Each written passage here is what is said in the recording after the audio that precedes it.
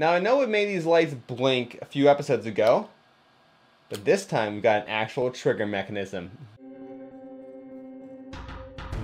So welcome everybody, I'm Jason, the creator of the Tabletop Battlefield, and here we are getting close to the end of the rebuild of the Fallout 4 laser rifle, and I've got it jury-rigged here on my table. Let's not have that fall over.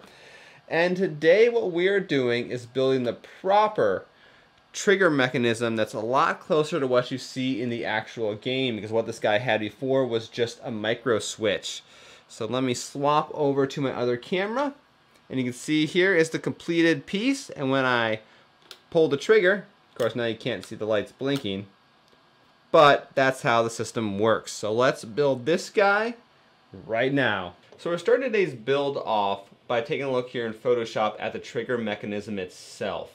What I'm thinking is happening, obviously being a sci-fi weapon, is this point right here is probably the pivot point of the trigger. So you pull the trigger back here, this part up here kind of gets moved forward. How this thing's going to work from a functionality perspective is I'm going to hide my little switch up here so that just the tiny metal part of the switch itself is going to be visible. So most of the black body is going to be up here out of the way.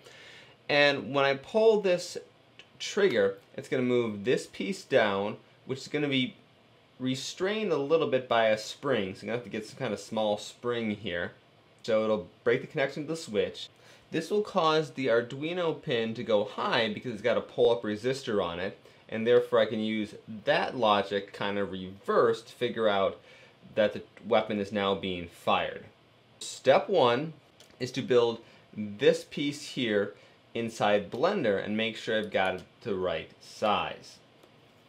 Okay, so I'm going to start by adding a new cylinder. This, of course, is this piece right here. And for this cylinder, I want to make it about 1 inch. So let's go 25 millimeters, 25 millimeters. Then I need to build the actual kind of trigger. Yeah, I guess we can call it the trigger. So to accomplish that, I'm bringing in my reference image. And I'm gonna, let's see, scale it up so that it more or less matches about what I want to do. So, okay, let's build the actual shape of the trigger. Gonna add another plane in here. We'll scale it up a bit. Delete all but one of the vertices.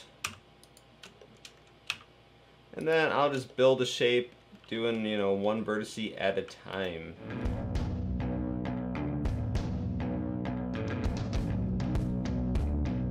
So it looks about right for the trigger.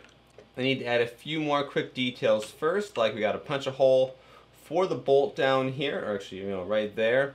And then add the little, I guess this is an some sort of end nut of some sort, the little detail for that.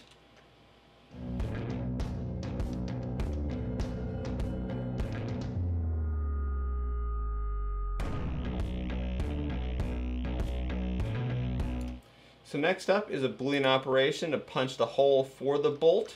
That looks pretty good right there. And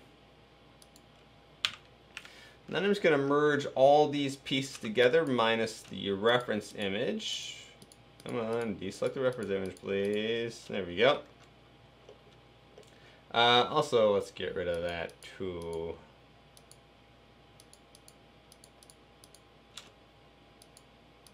Oh, the heck with it. There we go. Alright, so this is going to become our final trigger right here. The last thing I need to do from this angle, I want to make sure the bottom is all lined up, because you can see here when you have two objects or two meshes that you join together, it's usually not perfectly lined up. So we're just going to scale Z0, and that should line them up right about where you want them. Okay, so time to print this piece out and see how it fits on the rifle. So I've got the trigger completed from the 3D print, and I'm going to install it on the rifle.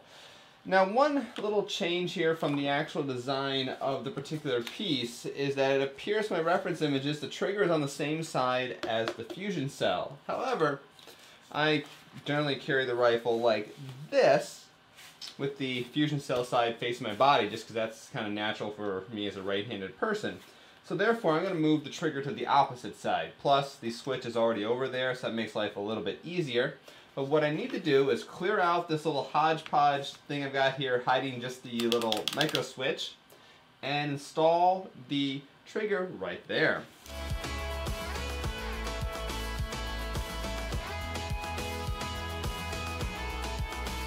Okay, well, I'll have to reprint the trigger at some point. Oopsie daisy, that doesn't have any power. So here's one obvious problem. If I'm gonna mirror the trigger to the other side of the rifle, I also gotta mirror the 3D print, right? Because otherwise it just does that. So at some point here I gotta reprint the trigger, but mirrored, which isn't a big deal. I can still proceed at the moment to build how this trigger is supposed to work.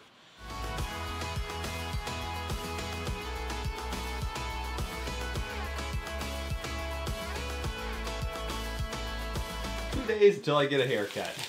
It's a big monumental achievement here in Michigan. No, but it's kind of weird in the topic of all the crazy stuff going on out there, how it affects random supply chains. Apparently the Lowe's by me, instead of handing out their usual branded bags for, at the registers, they're giving generic plastic bags out. How odd. There's apparently no wood right there, because there's obviously a wood frame that goes through most of the stock, but apparently not right there. Let me get a wash or two then, to get a little bit of strength going.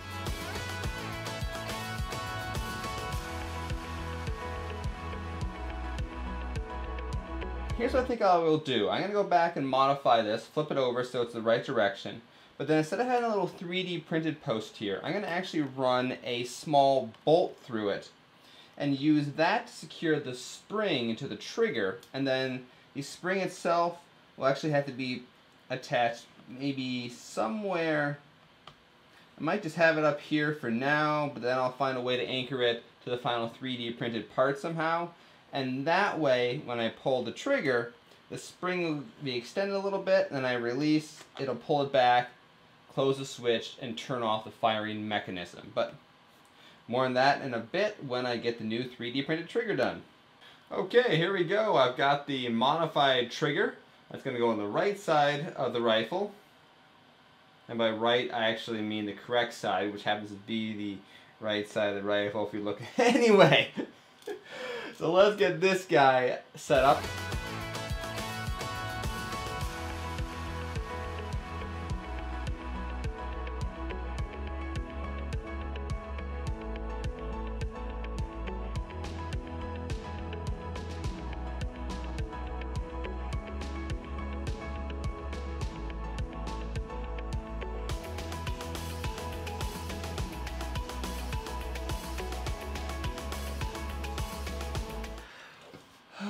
I think I pointed out earlier in the video, but now it's becoming a real problem. This area right here, where the trigger is attached through, I guess is not wood. It's not a wood piece for whatever reason. It's just foam. So what's happening is the foam just doesn't hold this bolt in place very well. It's just kind of wiggling around and making it more and more spread out. So if I tried to use this spring to hold the trigger in place, I'm just going to hold it back here. It doesn't, the trigger doesn't really rotate. You gotta you kind of have to move the trigger in place and then you can rotate it. So watch, if I gotta push it down, then I can rotate it. It doesn't rotate by itself just like that because this area of foam was offering no integrity for this mechanism. So what I'm gonna have to do is rebuild that area. I gotta rebuild a chunk of this rifle anyway because I got new parts to go in here, so hey, why not? Let's take it all apart.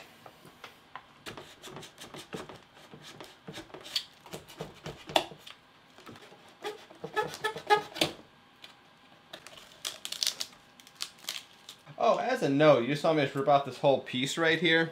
I've got 3D printed replacements. This was a couple episodes ago, link in the show notes. Now what I'm going to do at this point is I'm going to build a 3D printed part to fill in this gap that was just foam. That should be a little bit more structurally sound and should be good enough to operate the trigger. So what I'm going to do is take a picture of this with my phone and then I can bring that into Blender and build in the missing pieces. Now I am including the existing trigger right here, and I make sure that's in the picture, and that's going to be my known size reference because I have the model already loaded in Blender. This is the proper size. I can scale my reference image to what it needs to be in order to make sure that it comes out the exact size. Let's jump over to Blender and do a little bit more modeling.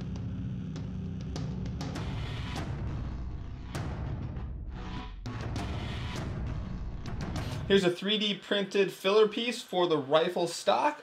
Let's put this in, drill the hole for the trigger, and see if everything works as expected. Now, I'm going to be putting this in with a little bit of super glue right now, but I imagine I'm going to do a bit of a more secure hold for it later on when I finish the entire rifle in the next video in this series.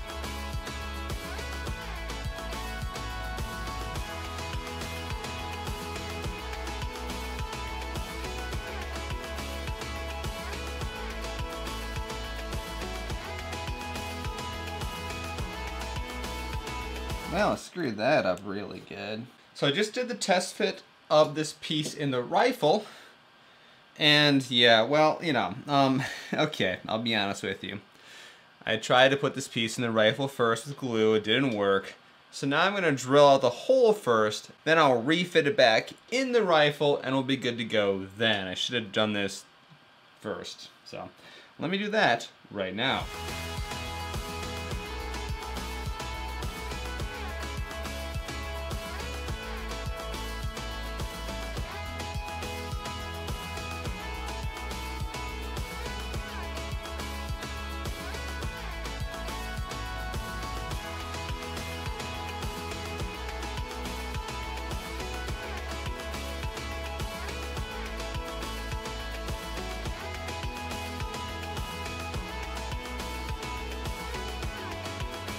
That's the idea. You can see there the switch on the side of the screen. So when it's closed like that, I know that the trigger's not being pressed, and then as soon as I pull it, it'll open up. So all I really need to do is clear this out a little bit right here. Oh, can't see in the camera. Clear this out a little bit right here, and then have this switch set right there with just the metal piece is just sticking out far enough so that the trigger can hit this thing like that.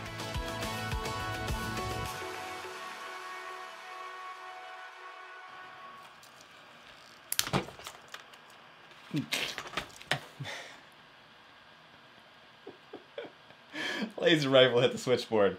There's a reason why I want to move this thing over here.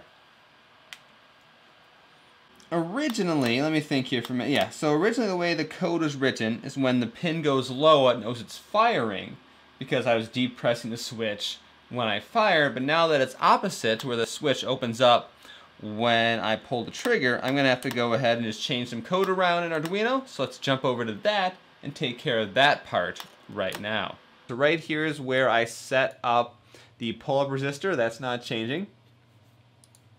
Then down here, trigger status is where I read the trigger pin. I need to figure out where exactly, let's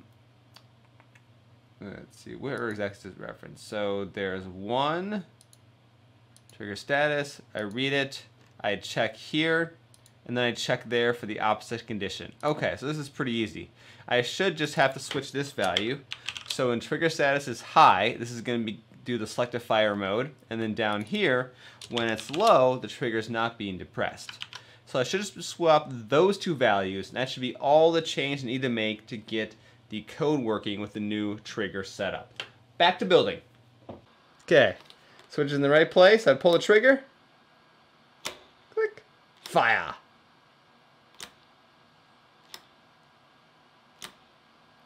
All thanks to a $1,000 video switcher board. This is the Roland VH1D that I've had for, I don't know, 2-3 years now. It's a really nice board. It was the cheapest board at the time. $1,000 seems like a lot of money, but it was the cheapest board. Blackmagic has several that are like 600 and 300-ish, but, you know, I now feel justified paying the price so I can do this one shot without video editing.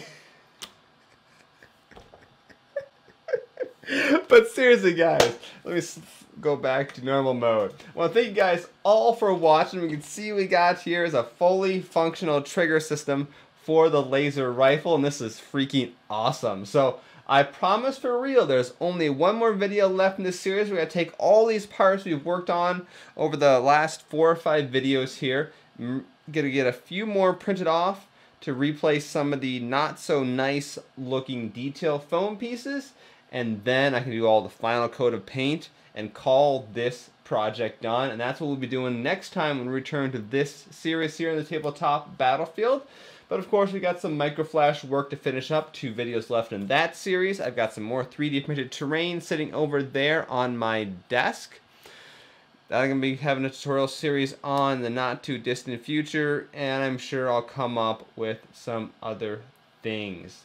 So with that, thank you guys all for watching. Once again, I'm Jason, and have a great week.